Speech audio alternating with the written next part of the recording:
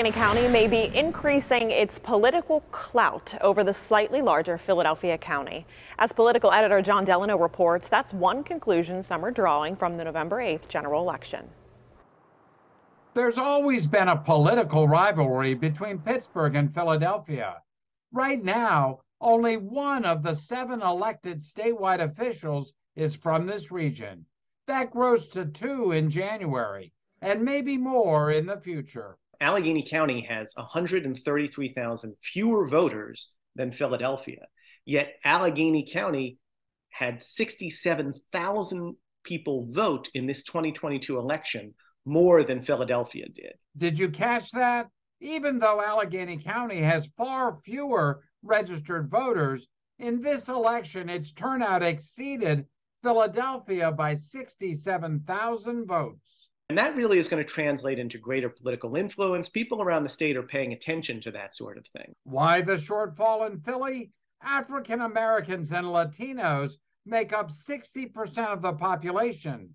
And Philadelphia-based political strategist J.J. Balaban, a Democrat, says these voters did not turn out, which gave Allegheny County more clout. That the percentage of Black and Latino voters in Philadelphia is significantly higher than it is in Allegheny County.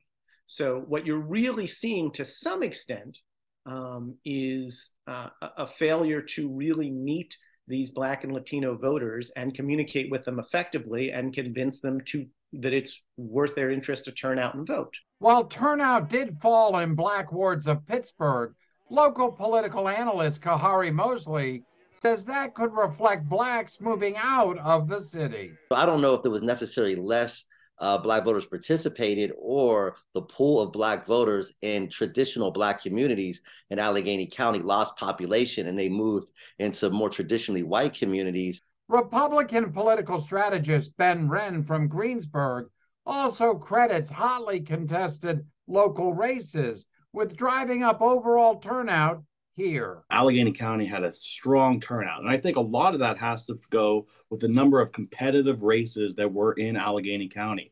You had 2 congressional races that were firing on all cylinders.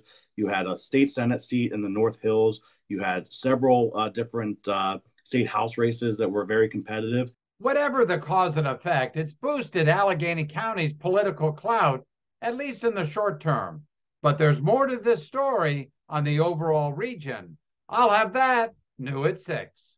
John Delano, KDKA News.